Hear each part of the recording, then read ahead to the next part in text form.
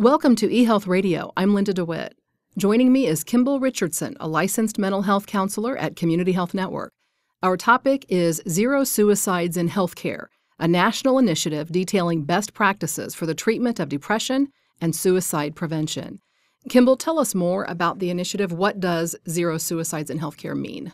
Well, it means a culture switch to understanding that every patient and every person really needs to have a pathway to appropriate care.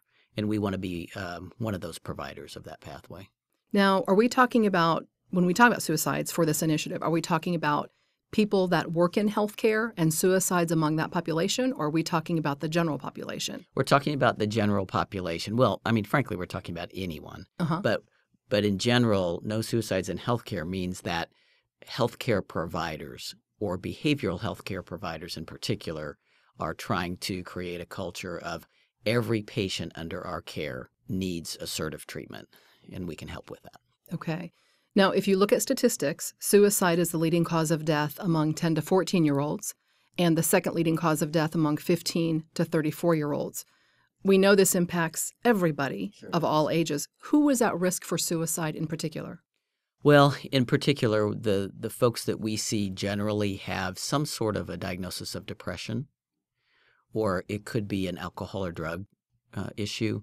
But folks that have several layers of concerns that might be a job stress, divorce, life stress in general, accompanied by a potential alcohol or drug diagnosis or depression, something like that, we would really want to pay attention to. And any other mental health illnesses?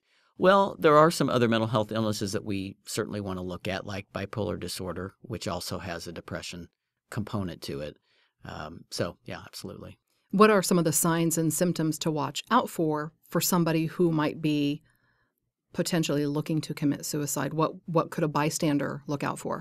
Well, some obvious symptoms would be someone who is agitated and appears to be depressed. I mean, and sometimes for most people, an obvious sign was someone who's crying or looks really down, appears unkempt sometimes because people don't care about their hygiene sometimes when they're severely depressed, but also somebody who is not concentrating well, not sleeping well. And again, if we want to throw in sometimes alcohol and drug use, really increases people's risk about 50%. Who is best to intervene in a crisis situation? That's a really good question, because that really is one of the things that we're trying to do, is to broaden that definition. And really, clinicians and non-clinicians alike in our healthcare system can intervene with someone who's having thoughts of suicide. So we do want to offer some training, of course, but you don't have to be a master's or doctoral level or a physician trained professional to intervene. And what are some of the typical things that a health professional may do to intervene?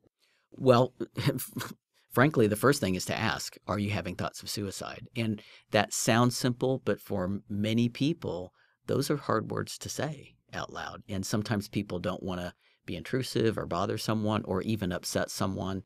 And we find that it's just the opposite. It can help to create a dialogue and conversation. What is Community Health Network doing to implement a systems-wide approach to suicide prevention? We're joining the national effort called Zero Suicides in Healthcare. And we're implementing, well, we already have evidence-based practices, but we're putting some other specific things into place and being more aggressive and assertive with aftercare follow-up and identifying some of our clients that are at more risk.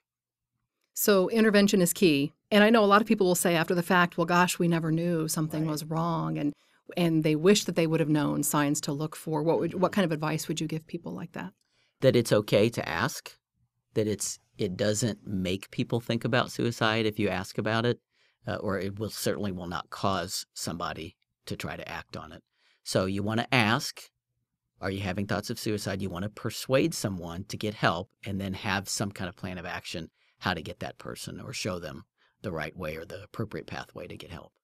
Kimble Richardson is a licensed mental health counselor at Community Health Network. For more information about behavioral health services at Community and resources available, including a crisis hotline, visit ecommunity.com/behavioral health. You're listening to eHealth Radio at Community Health Network.